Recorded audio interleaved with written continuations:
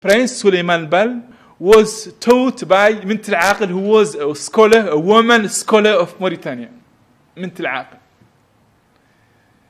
Mint al-Aqil is the teacher of Suleiman Bal, who was the leader of the revolution of Torobé, the revolution which have as a role the abolition of slave trade in this region.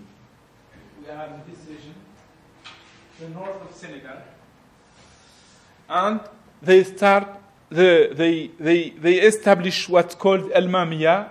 You see in the word al-Mamiyya, al-Imam, a power, theocracy, led by Imam. So the first mean now of Islamization is what is called in Mauritania Mahadra. Mahadra is a sort of university.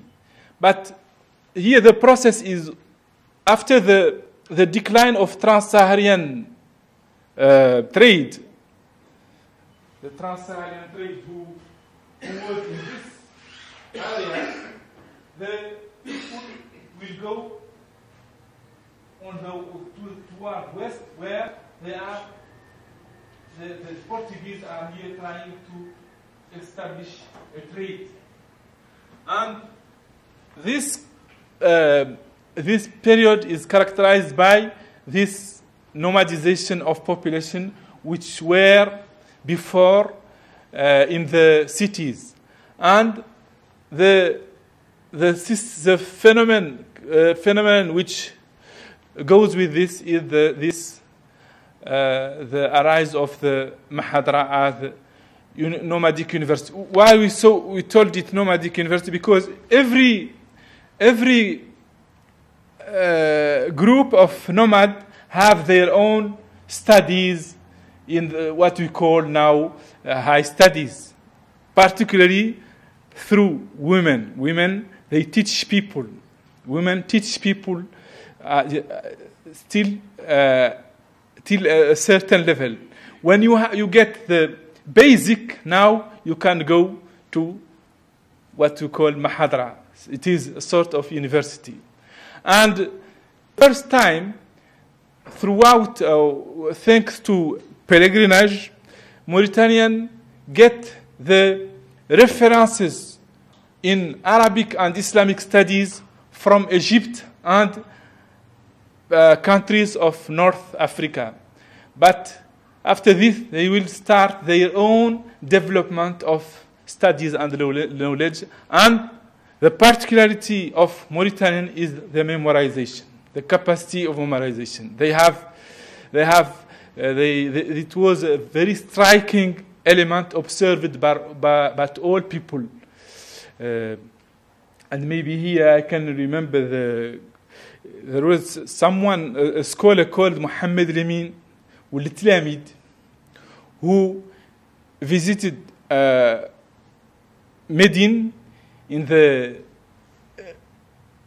end of the last, the 18th. What he memorized as hadith was tremendous, and no one in Egypt or in Medine could be at this level. And he have been appointed as a teacher of Arabic in Al-Azhar. And he has been invited by the Ottoman Emperor to come to Istanbul. And he has been invited by Oscar II of Sweden to come to Sweden. So he is very, very, the memorization, except me, they are very, very strong. So this gives a sort of renaissance of Islamic sciences in this region, a certain gold age, whereas the other countries of the world, Arabic and Islamic world, were in a very declining period. And the example of this is for the poetry.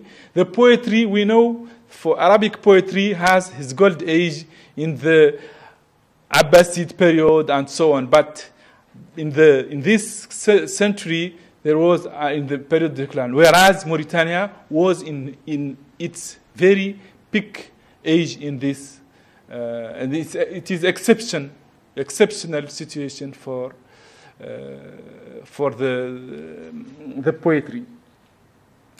Here, so the mahadra, the high school, the nomadic, become so famous that all people everywhere will come. We have here the example of Ibn Muqdad. Ibn Muqdad is a scholar of Senegal, but he studied in Mauritania, and all his sons also will study in Mauritania, who will be very brilliant and will play a very great role in the colonization of Mauritania as a translator for French colonization. And we have here the priest René Voila, who wrote a book called Esquisse Sénégalaise. In 1853, he told that the death blow that brought the Mohammedans to North Africa sounded beyond there, and his disciples, the Moors, have left us this gift, which is Islam. So he is very disturbed by the presence of Islam in Senegal, and he is pointing out that the responsible of this gift, this Islam, is the Moors, so the people of Shinqit, the Moorish, the Moors. Now, the second mean of this Islamization is the trade. We have seen that, mentioned that the first Islamization came throughout trade, trans-Saharan trade. But he also, first table will say that the Zawaya in the society, Mauritanian society, we have a group, two major groups, the warrior and the scholars. And the scholars are called Zawaya, and you saw Zawaya. And the warriors are doing the war, but Zawaya are trying to work on knowledge. Their job is knowledge. So this group who has the knowledge as speciality is also responsible of trade. So if they practice the trade, they also practice Islamization.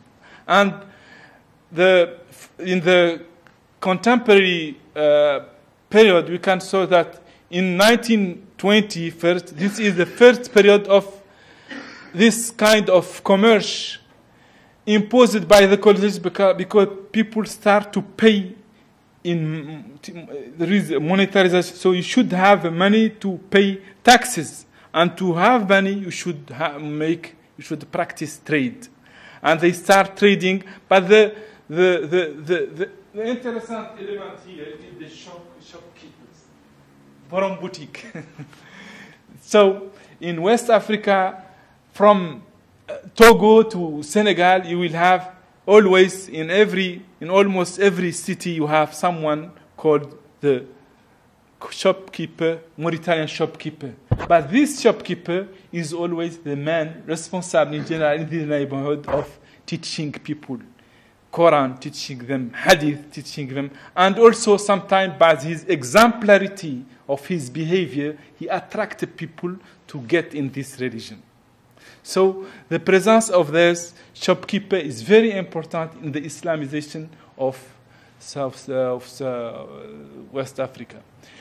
We can divide this group between the Eastern Mauritanian group going to Burkina and to Ivory Coast, and of course having the role of coming with livestock trade, and the other group in the west who are going mostly in Gambia and Guinea. To finish this, I will just say that now Mahadra, which are in Nouakchott and in other countries, continue to attract people from everywhere in the world. And also we have every Ramadan, the government sent missionaries in all the region of West Africa. Thank you very much.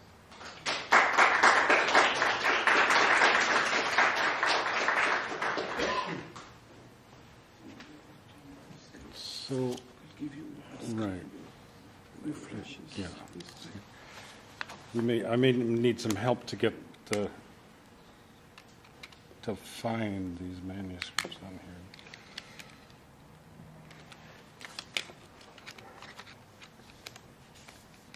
here. Oops.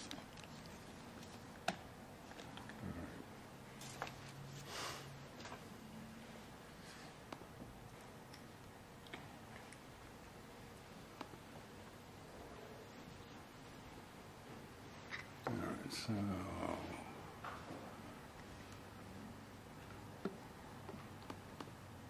me see if I.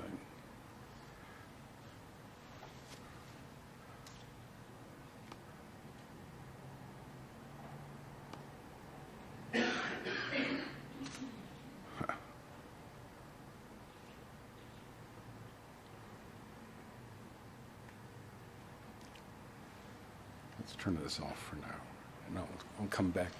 We'll come back to the images that I was hoping that still may be possible to show. But let me say a few words to tie up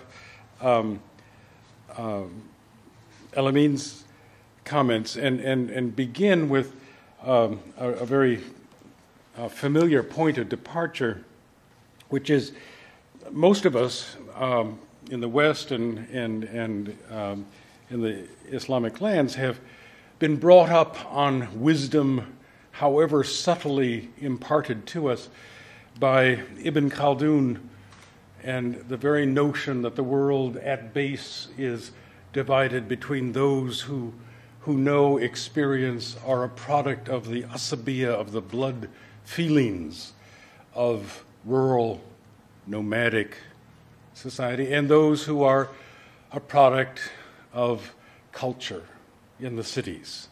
That divide permeates a lot of thinking that a lot of us do, and it is a very difficult hurdle to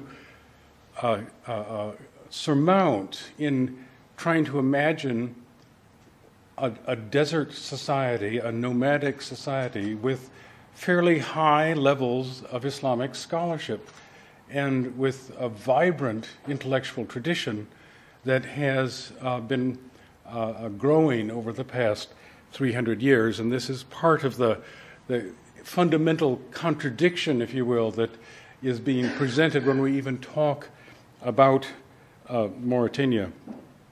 In an effort to try to get a handle on this, I began work a number of years ago. Actually, the database that this began goes back 20-odd years, after cataloging a private library in not a particularly distinguished private library, but an important one in the southern town of Boutilimi, which is located right here.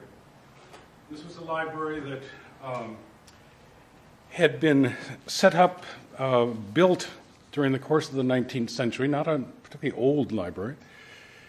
It had dispersed, and the heritor of that literary tradition within that family, a man by the name of Harun ul-Sidi Baba, decided to try to bring together what his grandfather and his father and his great-grandfather had in their libraries. And so he went about copying as well as acquiring the manuscripts, again, that had been part of this mid-19th century library.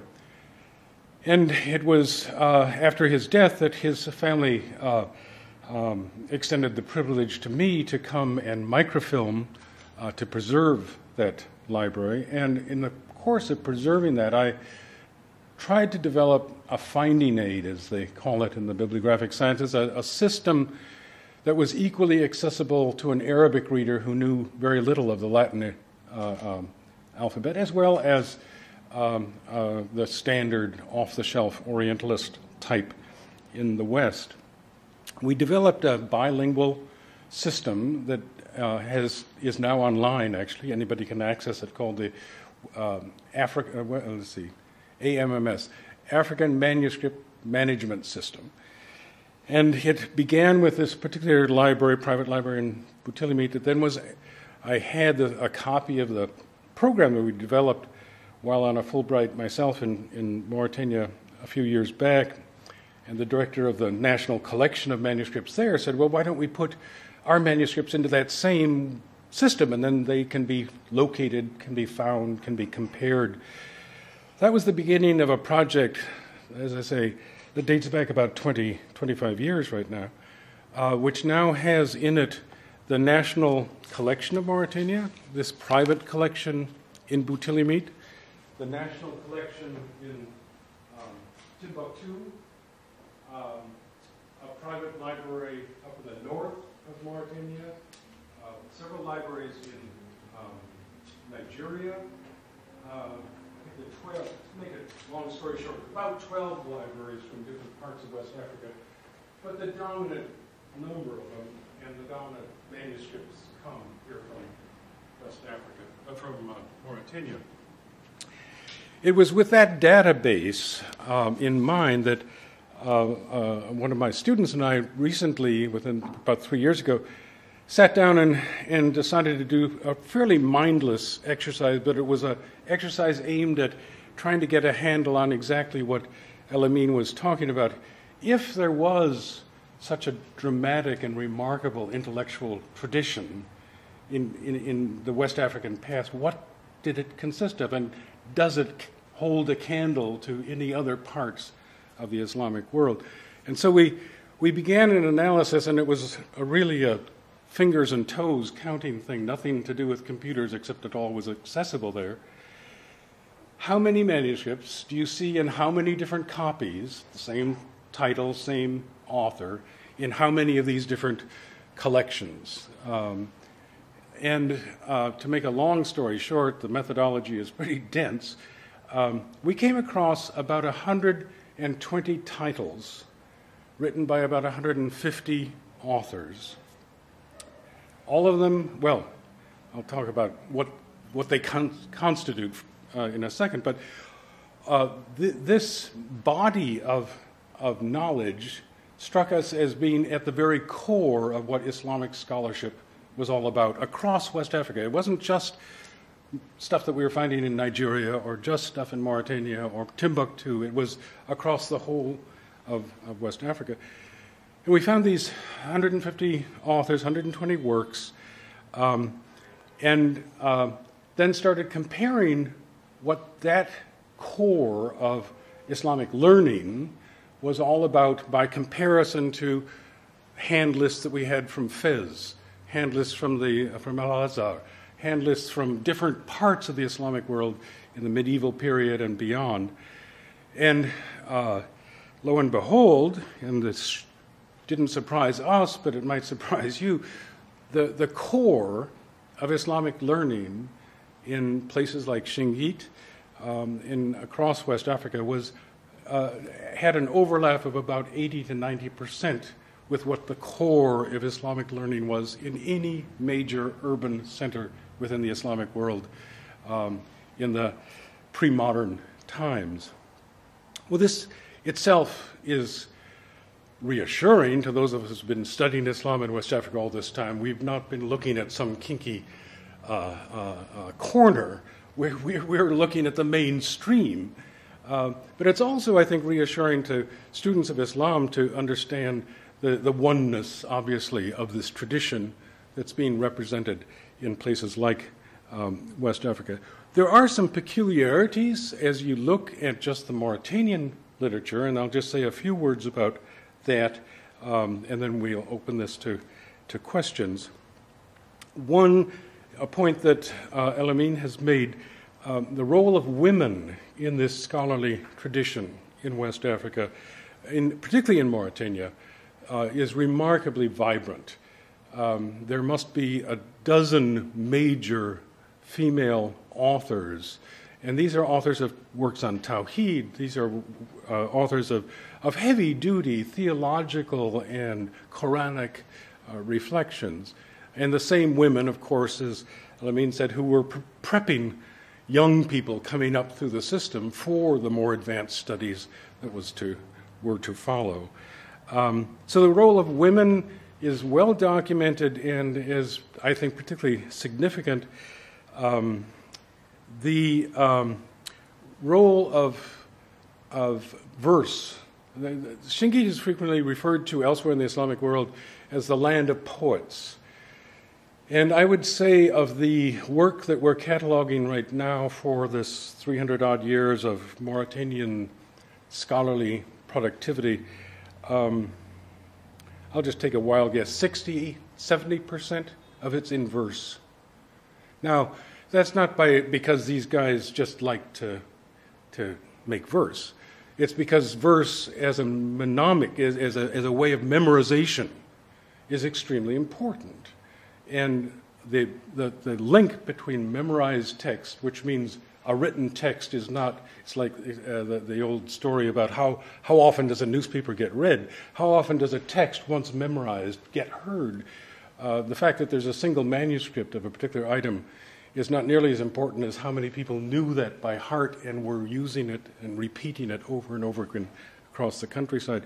Memorization as a critical piece of the whole system of education in this area. I won't go into some of these arcane details, but suffice it to ask yourself how much paper ever got distributed across the Sahara Desert in the 17th century, and of what quality was it?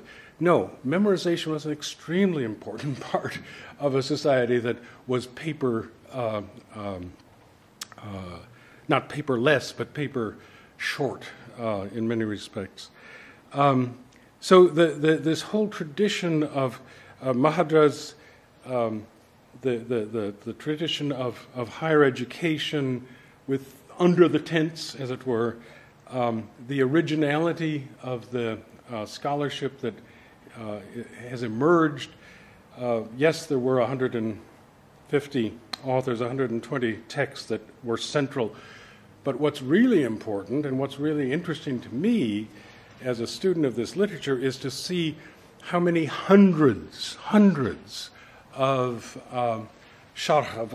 commentaries on matters of grammar, on matters of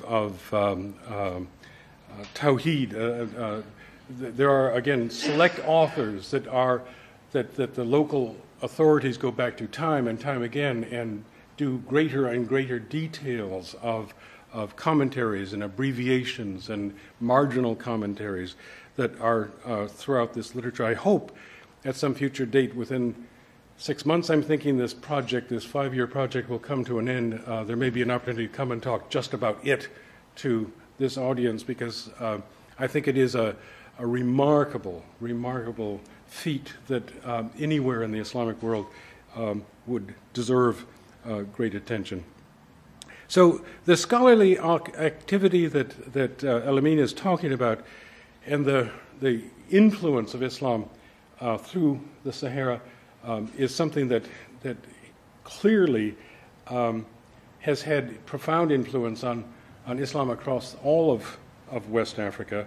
And the proof of this, again, is shortly to be published in the form of an exhaustive list of local authors and their works that, thanks to El-Amin and thanks to Babakar sitting back here, there are a few collaborators on this project in the room with me. All of which sort of adds up to a punchline that I want to deliver on behalf of El-Amin, because one of the things that he's been writing about recently is what happens when Islamism, in its modern multiple waves and forms, crashes into a society that does not know secularism, which is what this area is all about. And it's a fascinating story. For those of you who are geographically handicapped, as most of us are, this piece of Mali right here is the area known traditionally as the Azawad. And if you're aware of the news stories, is it called Republic of Azawad? These Islamist guys are wanting to create. The point is that what we are seeing unfold right now in places like Mali has been brewing for many years in places like Mauritania, where outsiders usually come forward to find or search for a corner of the society that needs reform, and what they find is a society that is more heavily Islamized than anything they've ever seen before. It's a very interesting kind of political phenomenon, cultural phenomenon today, all a product of this long, many century tradition of Islamic learning. So with that, Alamina and I will take what questions. I do have some images of some of the manuscripts. I've been trying to talk several museums into doing a show, and there will be, we think, here at DePaul over the next year or two, a show of some of these Mauritanian manuscripts. The Museum of Islamic Art in Doha has promised to do a very major show in 1217. These people think long time in the future. A major show of Islamic manuscripts is coming up somewhere in this world, I guess is all I can say. But we do have some images of the sorts of things that at least inspired the people in Doha to say, yes, let's do something about this. And if I can figure out how to get to them, we'll put them up here. But meanwhile, let's take questions, if there are any.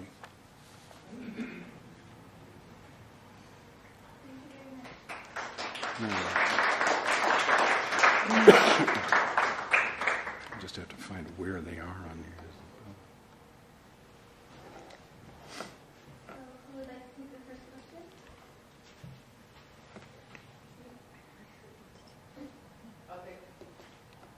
May I ask a question? Yes. I was curious about the background of these Muslim women scholars. Did they usually come from scholarly families, or would some shopkeeper have a daughter that studies and becomes one of these scholars? How do they come into existence?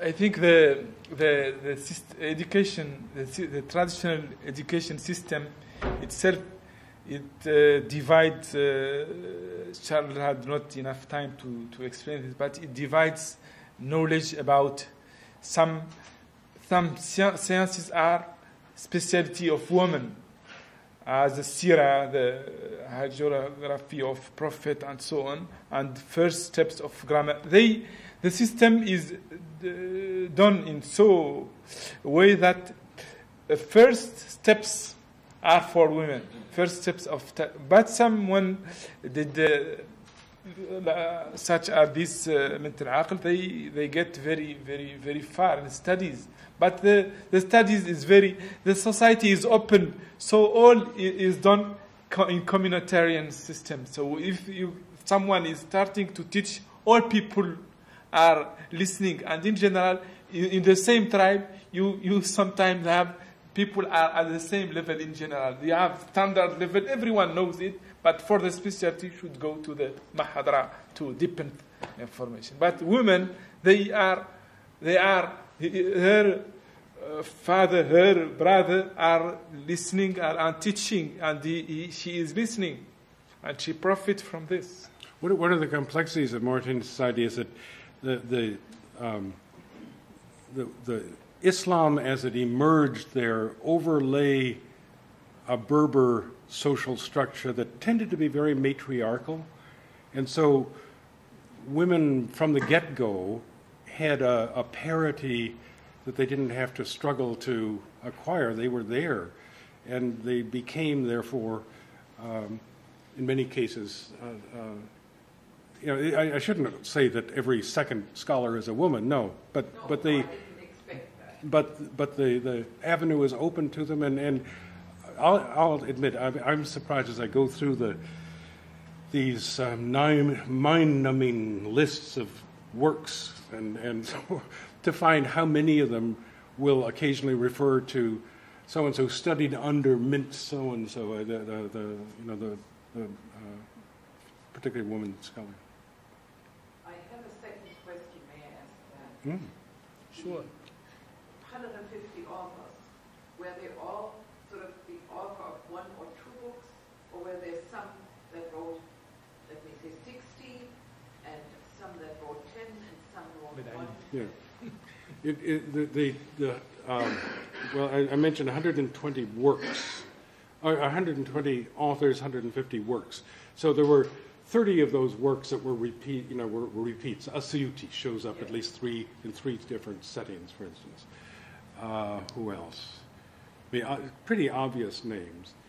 But for the most part, they were discrete items. And one of the interesting things about them is that I'd say about a quarter of these were local authors whose works were repeated. One of the important tafsir that was studied in Butini in the 1830s was written by Abdullahi ibn Futi here in northern Nigeria, over here, about 20 years before it was being studied there. And that same tafsir I've seen in collections in Fez, which is to say, we think of a literature flow that comes north to south, Yes. I think. It goes south to So north. this was the center was south, spreading out to the east and north. North, yeah. Well, I should have heard this, so thank you.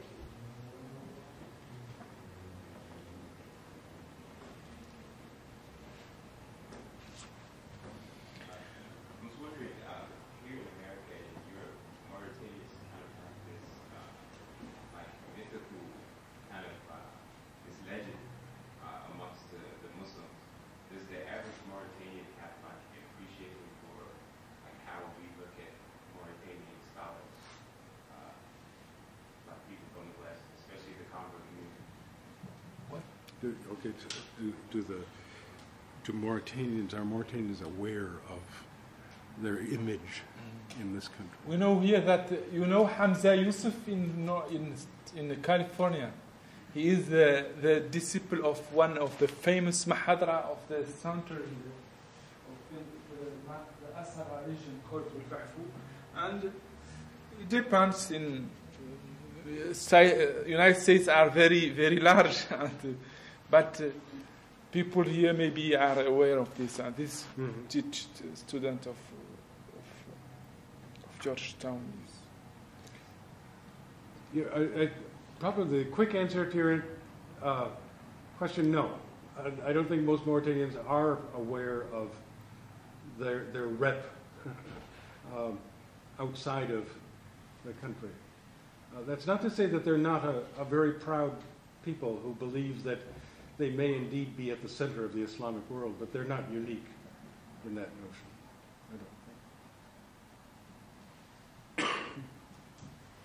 I've been curious about something for a while now, so I'm going to go ahead and ask it in this form right here. What role, if any, have the griots in West Africa have played in the spread of Islam throughout West Africa, particularly the Francophone countries? The griot, what role have the griots played? Very interesting question.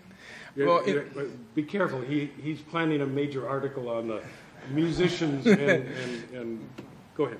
But not in this perspective. Anyway, in the Mauritanian society, you have this hierarchy between warriors, scholars, and those castes, among them musicians, this griot.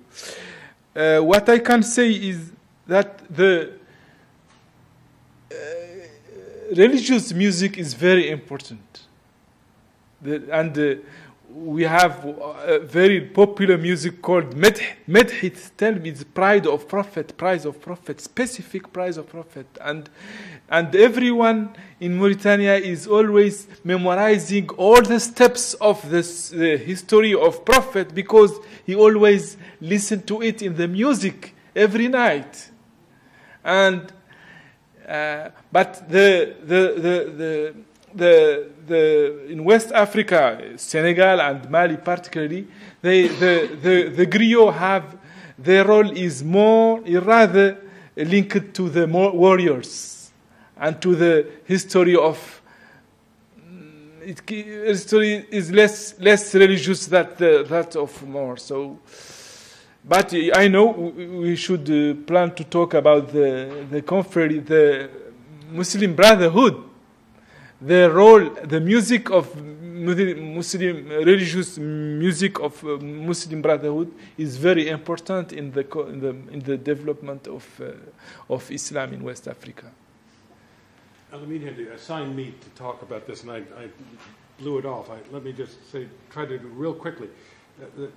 There's a very long-standing tradition amongst the studies of many of the Islamic sciences of tasawwuf across the Saharan universities. This is not to say there's a infatuation with the Turuk, the religious orders, the Tijaniya, the Qadri. That has come. That is a late 19th, early 20th century phenomenon that's in full bloom at this moment. But traditionally, the literature that I'm cataloging, that we're looking at, they come out of this religious literature.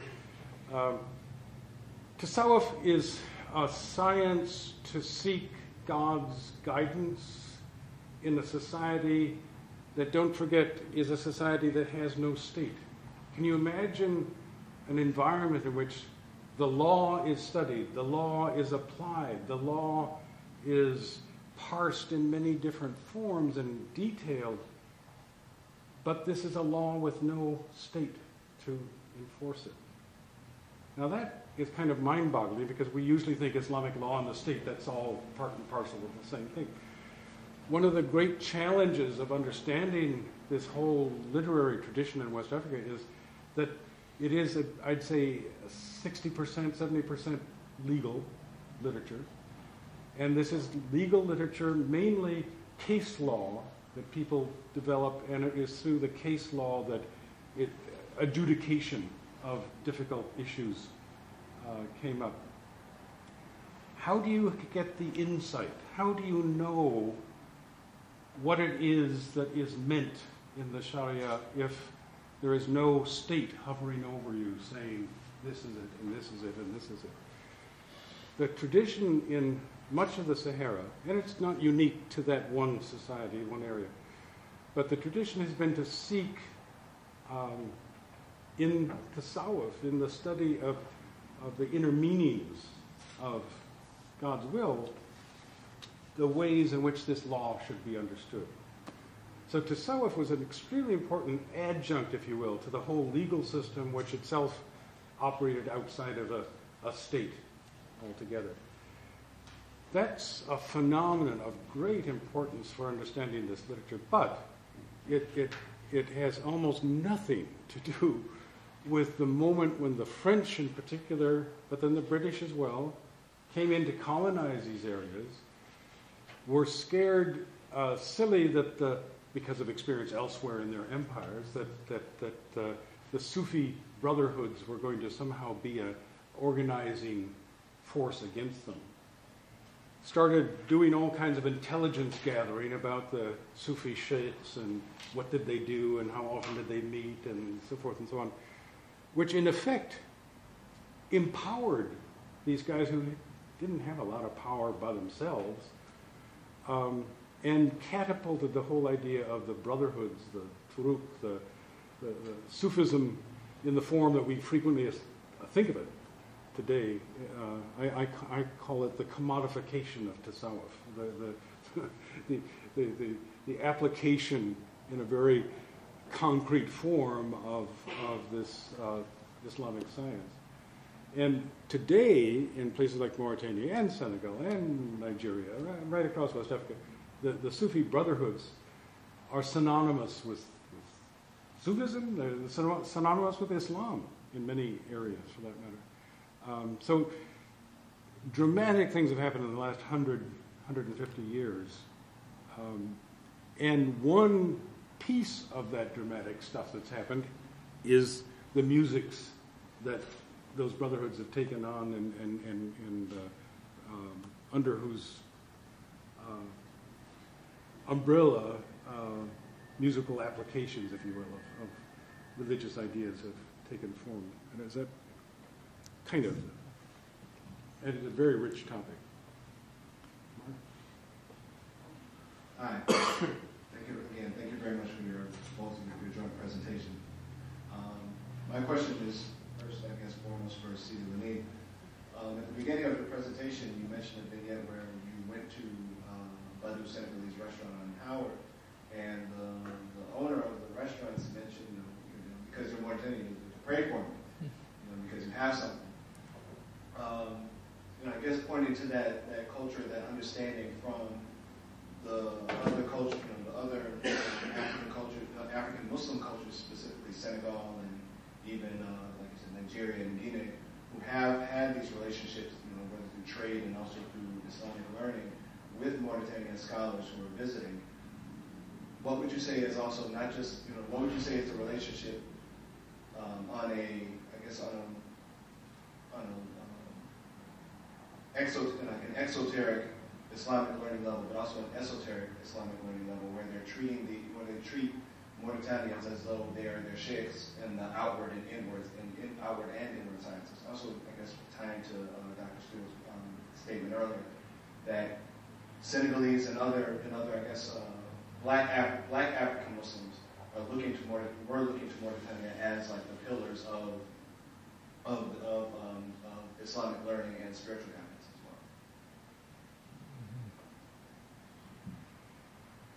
well. Did I get it very well? So, in brief, Mark, the question, the quick version. I had a question about one often hears of Timbuktu as a center of learning, of Islamic learning in West Africa. Thank you. One often hears of Timbuktu as a center of Islamic learning in West Africa, and I'm wondering about the relationship between Mauritania and Timbuktu. Okay. First of all, the Timbuktu region is socially linked to Mauritanian region, and the famous scholars of Timbuktu were coming from Shinqit itself as city. This very city here called Shinqit in Agrar Mauritania, in the mountain region, has given the name to all this country after prevalence or very important scholars of this city, and it gives the name to all the country. But people of Shinqit also have been established in Timbuktu, and there is no very great difference between the two sciences, the two regions. I talk socially, as social groups. But Timbuktu, as a trade center, benefits for papers. The problem of paper was not in Shinqit, and the manuscript there has their own history, which is very interesting. Let me add, just complicate things a little. The Arabic spoken here, here's an authority on it, I shouldn't be saying this. But the Arabic spoken in this area is known as Hasniya. And the Hasniya, these volumes I'm putting together right now, are volumes of the Hassaniya-phone world. Okay? The Hassaniya-phone world starts over here in what is the Western Sahara, sweeps through southern Morocco, through the Azawad, to Timbuktu, and across Vietnam. All of this is culturally part of the same, certainly part of the same manuscript culture, but part of the same culture of learning as well. And so Timbuktu is an integral part of it. In fact, I've been trying to find a delicate way of putting this to some of my colleagues who think that Timbuktu is the center of it all. Timbuktu is a minor blemish on the face of the Hassaniya-phone world, and it sits off here on the edge of things. Why do you call it a blemish? Well, I'm trying to joke about the fact that in so many people's minds, Timbuktu, that's It is a legend. And in fact, it is important, very important. But this is what's important. And Timbuktu is just a reflection of what was centrally in the Mauritanian story. Yes. Actually, the scholars of Timbuktu would disagree with that. Mm-hmm. Oh, yes, they would. And then there's two different ethnic groups. So you can't really say, for example, that that Timbuktu is a reflection of Shinqiti. For example, Afro-Bamba is not a Ahmed Baba, Sudan, Ahmed Baba Sudani, but Ahmed Baba, his family is called Aqit, and people of Aqit are coming, following the sources, are coming from this region. But anyway, this country, as he told you, is globally a Hassanian, people talking the same language, having the same social system, and always the same educational system. That simply isn't true. You have the Fula people. They're not speaking Hassaniya. Who? The Fula, they speak Fula. Of course. Even people of Timbuktu, at certain point, they cannot talk Hassaniya. You cannot talk Hassaniya. And as he told you, you can have a very great scholar in this region. For instance, Sheikh Musa Kamara, who is a Sonic personage. He's one of the greatest scholars. But we are talking about this region here, this region of Hassanian. It is Timbuktu traditionally belongs to this region. And we say that... We have to make a distinction because, for example, throughout the centuries, they've always maintained that no scholarship has come from Black Africa. All the scholarship has come from so-called Arabic-speaking Africa, which is Hassaniya. So, if you're going to say, for example, that Timbuktu is a blend as far as Shinqit is concerned, this stacks of this whole form of racism that recur time and time again. But maybe I can clarify something. Timbuktu is a part of that Hassaniya world. Timbuktu, and what makes it so fascinating, why it has the high that it has, is also a part of the northern Nigerian Hausaphone Arabic speaking world, part of the Saliki speaking world. Timbuktu is fascinating because it's a meeting point of at least 3, if not 4, major traditions of Islamic scholarship. However, the majority of the scholars, and then the most important scholars, are Fula. They're writing for Fude, and then they write in Hausa and in Arabic as well. So they're not Arabs. This is one of the reasons we're putting these catalogs together so we can get a measure of that. Even people of Mauritania are not Arab. All this is very relative anyway. And they are not white or so. All this is very relative.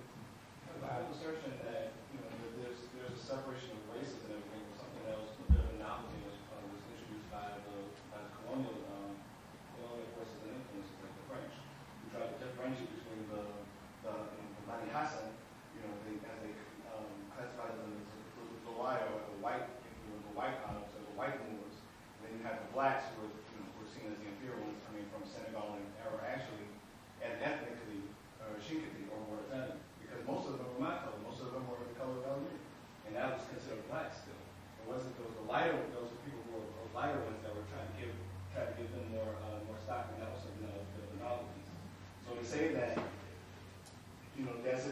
this assertion that Dr. Stewart is making is to take away from the stock and the understanding that Black Africa does have its own loci of Islamic learning and understanding and legacy is a misnomer, because though all of these areas that they're talking about, even from the 14th to 15th centuries, are still, for all intents and purposes, black. They're all still intended for purposes sub-Saharan. Right, but if someone's going to say that, for example, that Timbuktu or Sahara University is just a blemish on is just a minor blemish as far as the bridge of Shinqit is concerned, this is inappropriate, actually. Well, let me accept. I accept your critique and withdraw that silly notion. What I was again trying to convey was that we have sometimes focused on Timbuktu to the exclusion of the multiple different Islamic societies that have funneled into and made Timbuktu, given it the reputation that it so richly deserves as a centerpiece. But from the point of view of the Hassaniya literature, the centerpiece of Shinqit itself does need to be reassessed, perhaps. So it's a good point, a very good point. All right, thank you very much for that discussion. question